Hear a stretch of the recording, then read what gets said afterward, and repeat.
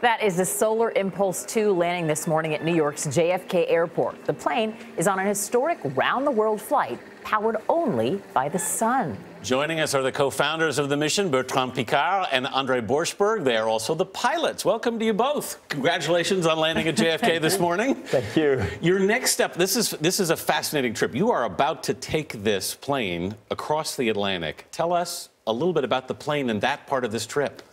Well, it's a plane that flies only on solar power, no fuel, so you can fly forever. Yes. Because you never need to refuel. So André flew 5 days from Japan to Hawaii. Now it's going to be 4, 5, 6 days, depending on the tailwinds, from New York to Europe. So you basically take turns piloting the plane, is that right? That's right. Yes, we are really at the limits of the technology today. You have to imagine that we are at the time of the pioneers, like 100 years ago, where Charles Lindbergh were alone in the cockpit when he crossed America, when the Wright brothers did their first flights. Right. But how do you do the sleep? So it's a new cycle starting. Yes. But it sounds like, I mean, there are times when you have 20-minute shifts of sleep. How do you guys manage that sleep deprivation? We know a lot about it. So how do you guys handle it? Because you're going to be going across the Atlantic. You're going to be up there for probably 4 days or more. Yes, I use self-hypnosis. Self-hypnosis. To be able to go into a very deep regeneration very quickly. André uses yoga techniques.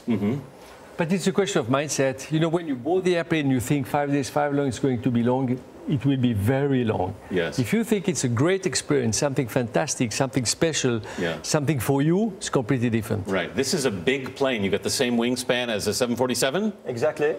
Wow. Exactly, because you need to be extremely energy efficient. You know, this makes the characteristic of this plane. So energy efficient that only with the sun you can fly forever. And this is the symbol that we had today when André was flying over the Statue of Liberty. Right. You know, liberty, freedom, every century is something else. Fighting slavery, education, democracy, gender equality.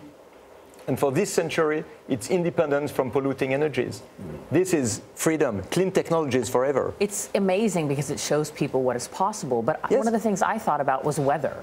How does something like clouds affect you if it is all solar powered?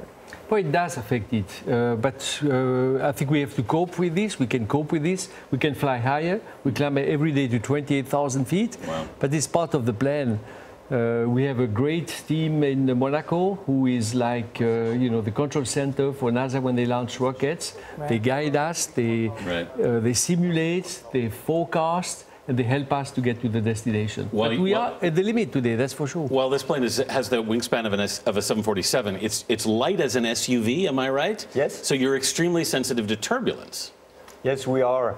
This is why we also ask for special attention from air traffic controllers, and we can really thank the FAA for what they have done for us. It's fantastic. Does it get pretty bumpy up there? I mean, it can, but this is also why we take off at night, land at night to have calm weather. Right. So you guys have some really interesting gadgets up there just to help you make the journey as you'd expect, but I want to have you tell us about the inflatable hangar that you use. You know, we never know if we get to the destination we choose. Right. We never know if we find a hangar. Yeah. And we need to protect this airplane. So we had to find a solution, which is an inflatable hangar that we can assemble, disassemble in a few hours and transport to the next airport, to the next destination.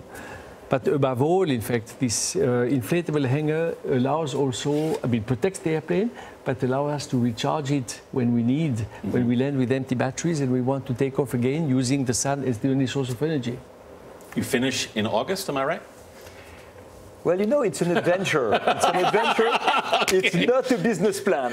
Okay. Bertrand Piccard and Borschberg, thank you both for being here, coming in this morning. Good luck on your trip. It's great to see you. Thank you. We also need luck.